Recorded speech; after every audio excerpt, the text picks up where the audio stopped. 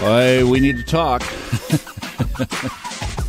Thomas Miller on the Fun Astrology Podcast, Thursday, October 5th.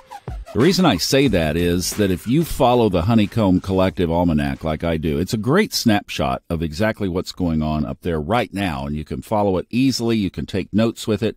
It's a great way to plan out the month. I use it, obviously, as a tool for the podcast, but not the only tool. But if you look at the Honeycomb Almanac today, you just see one main thing, and that is that the moon enters Cancer this morning about 8:30 Eastern Time.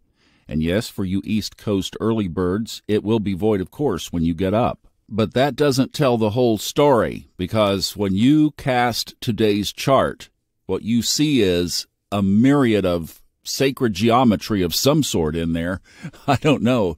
You see a lot of oppositions and a lot of trines and sextiles, and I mean, there is, wow. Even the yods are still there. So we have 4 quincunxes, 5 quincunxes, a bunch of it's just incredible, this chart. Now, obviously, Tuesday afternoon, big news when the U.S. House of Representatives voted to oust Speaker McCarthy. We did videos on that on YouTube, TikTok, and Instagram, so you can check those out. But to show you why we have to take this chart so seriously was the second video I did yesterday of the south node of the moon and Mars, that conjunction that is still tight today, was in the 11th house of the United States Sibley chart.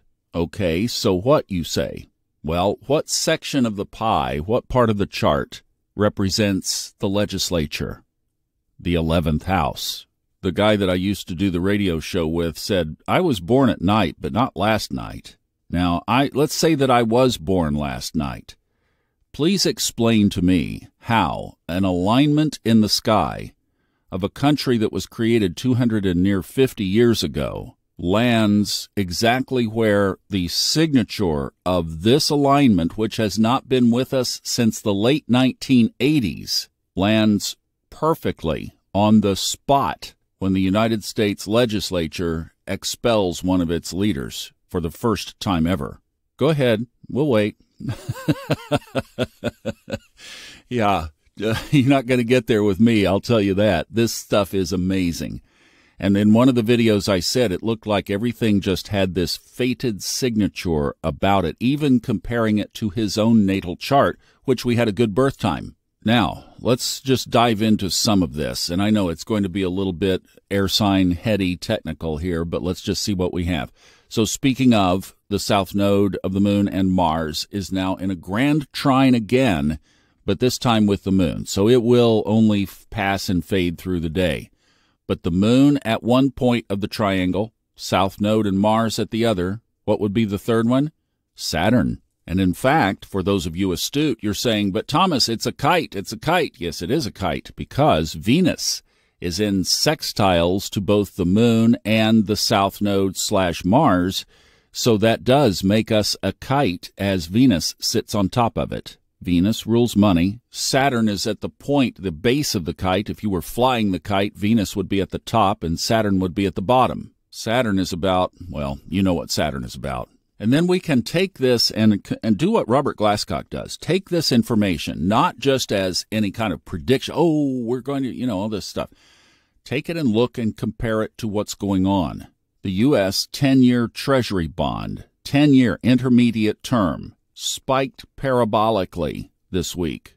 If you go back and look at the U.S. dollar since mid-July, it has been on a long upward leg. It's at historic highs. And that should tell you something right there. Because if you think about all these global currencies and the BRICS and all this stuff and the people that are trying to move away from the dollar, that the dollar and the promissory note from the U.S. Treasury that says we'll pay you back in 10 years has spiked parabolically. And in reality, the U.S. dollar is worth a dysfunctional Congress and $33 trillion of debt. They said the other day that the U.S. debt increased $250 billion in one day. That was mostly from compounding interest on that debt, but also for the runaway, unresolved spending that is just completely out of control. So what's in the kite? Venus, the money planet at the top. Saturn, Lord Karma, the planet of be sure your sins shall find thee out. Then put that against what we already know now about this chart, that this conflict, this past struggle, the thing that caused the last big market crash, now caused the first Speaker of the U.S. House to be kicked out. That's why at the beginning of this week I was looking at this chart saying, I don't know what you've got in you, but wow. And how many times have we said the word Uranus this week? So there may be more surprises in store, or, like we were saying too the other day, this may be the platform, the basis, if you will, the jumping off the diving board for the eclipses coming up. And let's take even a longer view on that, because we have an annular solar eclipse that lapses through part of the southwestern United States. Then we have a total solar eclipse that also swaths through the United States, a much bigger section total in April of 2024. And as mentioned, kind of the junior eclipse this go-around is October 28th. It's the partial lunar, but it is in the money, second, and other people's money, eighth houses. So the signatures are there for us to be aware. See, if Kevin McCarthy had an astrologer, or if he followed the Fun Astrology and the Old Soul, New Soul Astrology podcast and learned how to read the chart himself, he certainly could have seen these aspects and realized that, once a day, several of these key points, including not only the South Node and Mars, but also Pluto and Saturn and Uranus, Jupiter, are all going to cross through the 11th house of basically his role and purpose in life right now.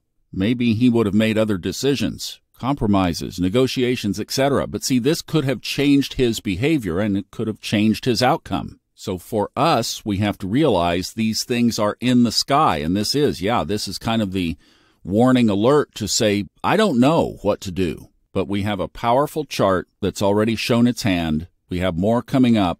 And I'll tell you what governs my life is that I ask for guidance. I just blatantly ask for guidance. And then I tune in and listen for it. But then it gets totally individual, because what I might be doing for myself has nothing to do with what's best for you and your family. We all have to follow our own path, and that's what part of this whole, in fact, Pluto getting ready to move into Aquarius, which we can still sniff and smell the air of, can't we, is follow your own drumbeat. And actually, that's the best advice, is to not be looking at others for answers. Look within. And today would be a great day to do that looking within, because for the next 2 days, Luna, our moon, our subconscious soul, our guiding light within, is in its own sign, so it's extra powerful. Great time to be doing it. All right, hope that helps. Not to be alarmist, just be awareist. See you back tomorrow. We'll set up the weekend.